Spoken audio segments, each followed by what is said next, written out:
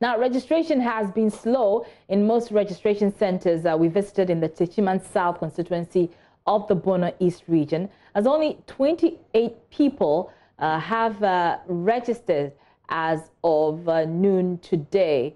Now, at the Kenten DAJHS Registration Center and the DA Primary 3 Registration Center, which has an average of 160 registrants per day, only 38 people had been registered as at 11:30 a.m.